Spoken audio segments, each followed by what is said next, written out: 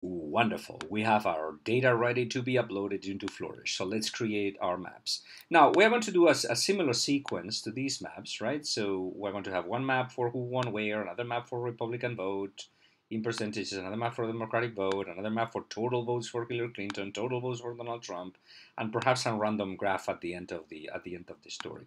In order to create a sequential story such as these here in Flourish, we will need to design each one of these graphics separately, right, as separate visualizations. So let's get started. I'm going to click on New, and the template that I'm going to choose is Map of US Counties. First thing that I'm going to do is going to load over here. The map that I'm about to create is a shaded map, all right? So I'm going to get rid of the points data, right? That's done on the right. I'm going to open up points. I'm going to disable the points, so the point data will be invisible if we have any. Now I'm going to go to the Data tab, and I'm going to import my data on the Shading Data tab over here. I need to make sure that I'm on Shading Data. I'm going to import my data. I'm going to select County Data Mod2, which is the file that I created before when I was manipulating the data, the one that contains the absolute values. Now we have the map is empty down here. First of all, we need to tell you what the region's names are. That's column B. So this is going to be column B. And then the values, all right, is going to be column, I believe, if I remember well, column P, which is the one that contains the values that we created, positive for Republicans, negative for Democrats, if I'm not wrong. So let's try to navigate that until we get there. Let me see, this is still loading. There you go. So it has done something. Yeah, it was column P in my case. That's the column that contains Democrat or Republican percentage. Okay, so it's creating a map that looks for now really, really bad, but we are going to play with the color scheme right now, right? It goes from minus 100 up to 100. So what we are going to do is on the shading column, what we're going to do is instead of sequential, we're going to make it diverging. Okay, so we will put the 0 point here in the middle and then minus 100, minus and 100. As you can see, it automatically selects red and blue, right? The problem is that it's using blue for Republicans and red for Democrats, and that's usually the opposite that happens in a real electoral map. So I'm going to reverse the colors. Okay, so it's going to use now red for Republicans and blue for Democrats. Now this is good enough for me. So it's using a gradient of color for each one of the candidates. But if you want to bin the colors, as I did on this map, we will need to create custom bins. All right, my bins were minus 60, minus 30, 0, 30, 60, and 100. I have 1, 2, 3, 4, 5, 6 different bins. So if you want to do something like that, we will need to go to down here on the shading menu where it says continuous scale. Don't use it. How many buckets do I want? Well, we could keep these ones. This shows minus 100, minus 75, minus 50, minus 25, 0, 25. This is good, but if you want fewer, right, you can use as many as I did, 6. And then you need to give me the custom thresholds, which will be minus 100, minus 60, minus 30, 0, 30, 60, 100. I think that this is going to work. There you go. So it creates that for us. All right. So now we have our map already done. Let's minimize this a little bit so you can see what I'm doing. Remember that you can change the size of these whenever you wish. Now, Dem or Rep percentage, that doesn't make a lot of sense. So you can also change the shading legend. So the show legend, we can hide it. Okay, so we can hide that, or we can show it. Now, as far as I can see, by the way, this is something that I didn't notice before. It doesn't let you change this text over here.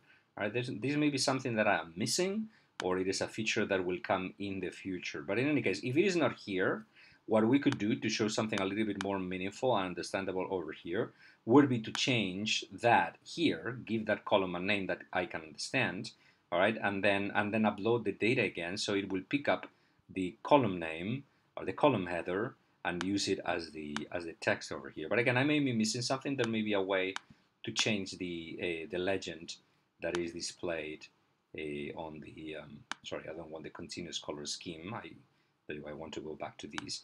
There may be one way to change the legend somehow. Auto custom. Okay, let's try custom.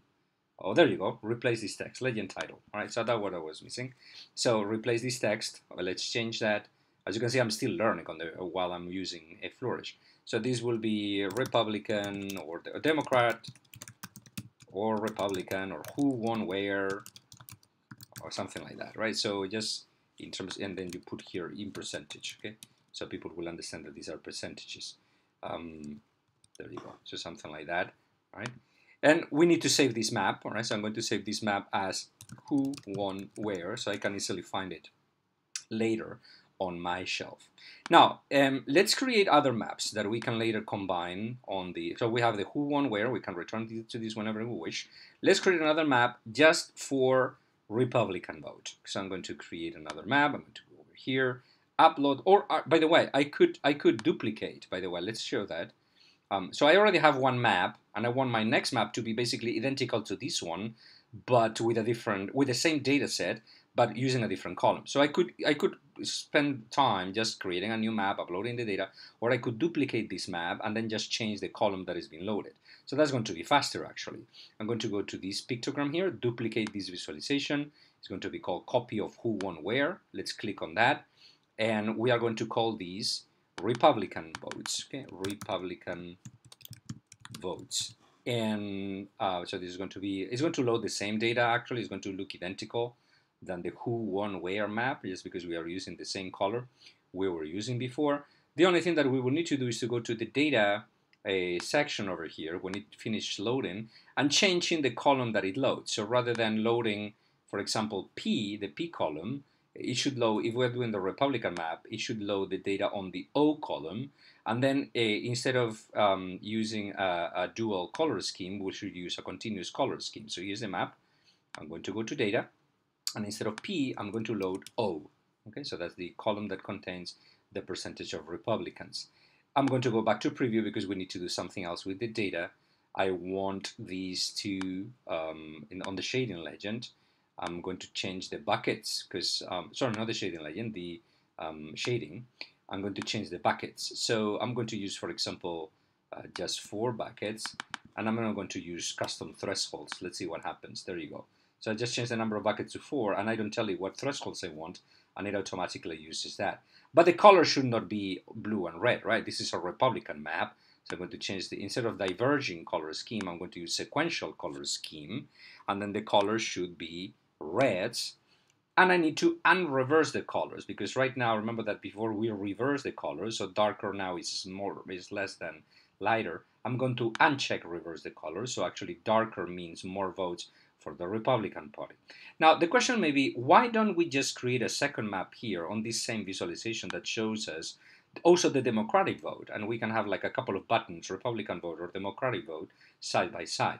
Why should we create another map for Democratic vote instead of just merging them both here on this single visualization? The answer is what I explained in a previous video, which is that you cannot select, unfortunately, one color palette per map. If you want to use a different color palette per map, you need to create several separate maps. This may be something that the Flourish team will change in the future. Anyway, the Republican vote map is already, right? And in the next video, we're going to create a Democratic map and a couple of graphics.